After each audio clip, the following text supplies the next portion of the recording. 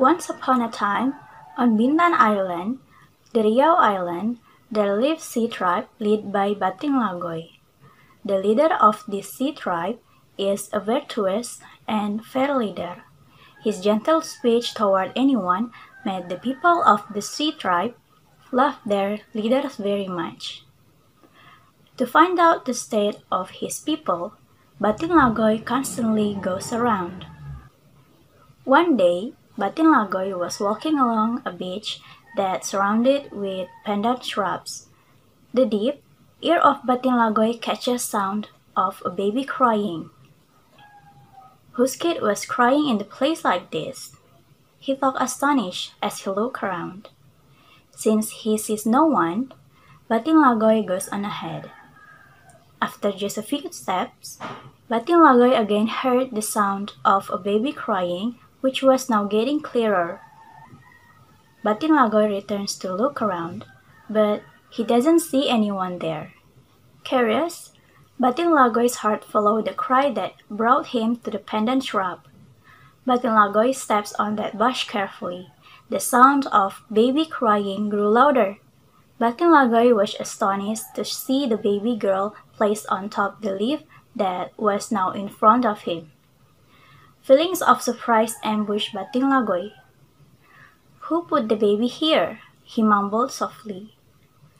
Batin Lagoy was silent for a moment. After making sure no one was around, Batin Lagoy decided to bring home that beautiful baby girl. Then the baby stopped crying as Batin Lagoy lifted her. Batin Lagoy takes care of that baby girl lovingly like his own. Sometimes he felt that the baby was indeed given by God for him. The baby girl, who was named PUTRI PANDAN BERDURI, really brought happiness to Batin Lagoy, who had been living alone. Many young men were captivated by the beauty of PUTRI PANDAN BERDURI. Even so, no one dared to propose her. Batin Lagoy hopes that her daughter will be destined for the son of a king or leader of a region. There once was the leader of the Galang Island who had two sons, named Julela and Jenang Perkasa. The brothers have always lived in harmony, but the harmony vanished when the father said that as the eldest son, Julela would replace himself as the leader of Galang Island one day. Since then, Julela has become arrogant. He even threatens Jenang Perkasa to follow his words as a potential leader. Jenang Perkasa was bitterly disappointed in his brother's attitude. Eventually, he decided to leave the Galang Island. For days he left without knowing where to go until he arrived at Bintan Island. Jenang Perkasa has never claimed to be son of the leader of Galang Island, so he worked as a day trader like most people. As a newcomer, Jenang Perkasa was quick to adjust. His courteous manner and refined way of speaking amazed everyone. They could not understand how an ordinary young man could possess such a trait. As a result, Jenang Perkasa became the topic of discussion throughout the island. The story of Jenang Perkasa reached Batin Lagoy's ears. He was eager to get to know the young man in person. To avoid being inconspicuous, Batin Lagoy organized a dinner event by inviting all prominent figures on Bintan Island. He also invited Jenang Perkasa to the event. Jenang Perkasa, who was actually wondering why he had been invited by Batin Lagoy, came to the invitation.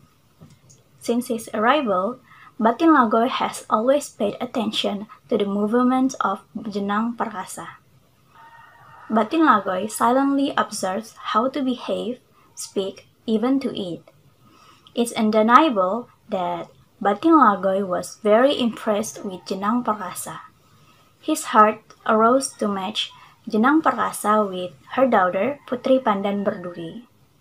Batin Lagoy seems to have forgotten his desire to marry his daughter to a prince or future leader. Not to waste an opportunity, Batin Lagoy soon approaches Jenang Perkasa. "Young man, it's been a long time I heard your refinement," he said, opening the conversation. Jenang Perkasa just smiled politely at the words of the Bintan Island leader. "Tonight, I have proven it myself," continued Batin Lagoy, staring at Jenang Perkasa, who looked down embarrassed at Batin Lagoy's praise. "I thought, how happy would my heart be if you were willing to marry my daughter." Jenang Perkasa was surprised at Batin Lagoy's offer.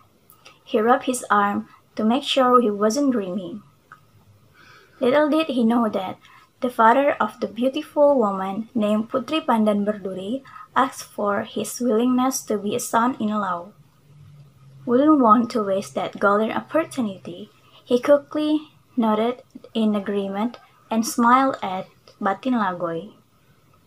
A few days later, Batin Lagoy married Putri Pandan Berduri to Jenang Perkasa. A big party was held to celebrate the marriage of his only daughter. All Bintan Island residents are invited to attend. The crowd was delighted to see Putri Pandan Berduri paired with Jenang Perkasa that looked so well together. Putri Pandan Berduri lives happily with Jenang Perkasa, especially not long after Batin Lagoy, who felt he was old, appointed his son-in-law to replace himself as a leader of Bintan Island. Jenang Perkasa, who was the son of a leader, apparently inherited a talent. He is able to become a leader who is respected and loved by his people. He refused to turn when Galang Island residents heard about the story about him to replace his older brother. The marriage of Putri Pandan Berduri with Jenang Perkasa was blessed with 3 children who were named with tribal customs. Batin Mapoy becomes the chief of the tribe in the west of Bintan Island, and Kelong becomes the chief of the tribe in the east of Bintan Island. As for their native tribal custom, the Sea tribe remains the guide to them. Until now, Putri Pandan Berduri and Jenang Perkasa, who have long been lost, are still remembered by the Sea of tribe in waters of Bintan Island.